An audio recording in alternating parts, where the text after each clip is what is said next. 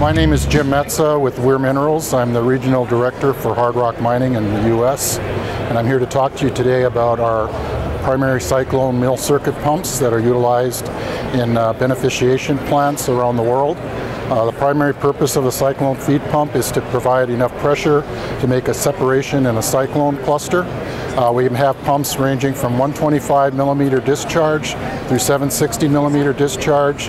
Flow ranges from 100 gallons per minute through 45,000 to 50,000 GPM. Our mill circuit pumps have replaceable liners, both metal and elastomer.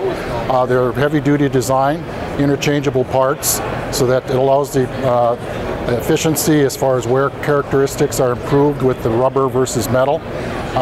Large impeller diameters, low speed, gives you optimum efficiency and wear life characteristics.